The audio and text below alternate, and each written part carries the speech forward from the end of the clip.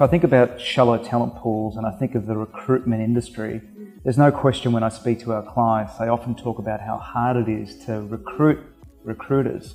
What do you think the industry should do to create pathways to generate a greater recruiter talent pool? That's a really good We are very challenged with this at the moment. We are because of the visa changes has squeezed that even further.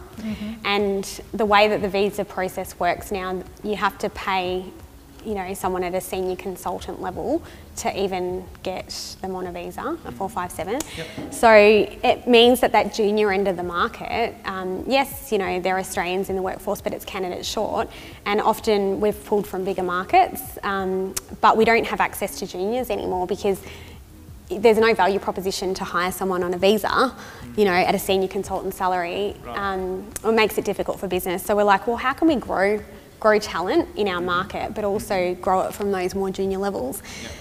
The trick for us is we're boutique in size, and the majority of our roles will start around the 120 to 150 mark. So we can't necessarily have juniors going straight onto our desks. So we've started to think about how we can create some sort of academy or program where we're training people up or get the rotations happening. And we are working with one of the unis on a grad rotation program around that. But I feel like if there was some sort of external structure around that you could tap into, that would be... Which is the irony, there actually isn't an academic course that any of the tertiary institutions actually provide the recruitment industry. Right? So we, if you ask anyone, will naturally get into it by accident. It's not like a chosen profession that you get up, when you're 15, 16, 17 year olds and I want to be a recruiter.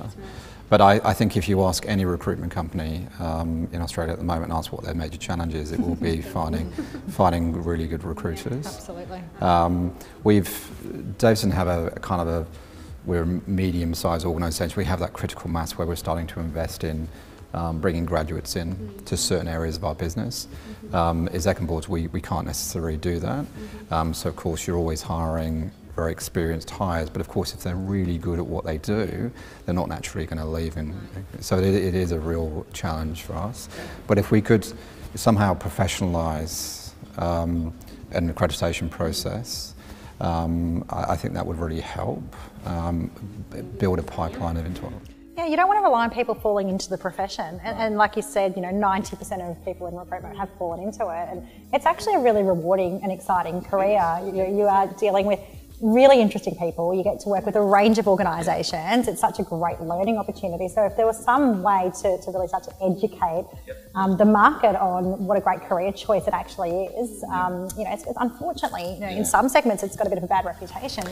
And I think, I just think the challenge is that we've really looked into this, and it's a certain type of person and behaviour that works well in the business. It's highly, it's up and down, it's stressful, you have to be really resilient, you need to be a salesperson but be advisory, advising your clients at the same time, plus you have to have subject matter knowledge. It's a lot to ask out of one person. So it's like also how do we kind of take on this future of work piece around realising our industry is changing and we're becoming more of these talent planners that you were talking about and advisors, and that kind of raises the bar again. So I feel like we do really need help. Yeah, I think as a sector, I think we're maturing.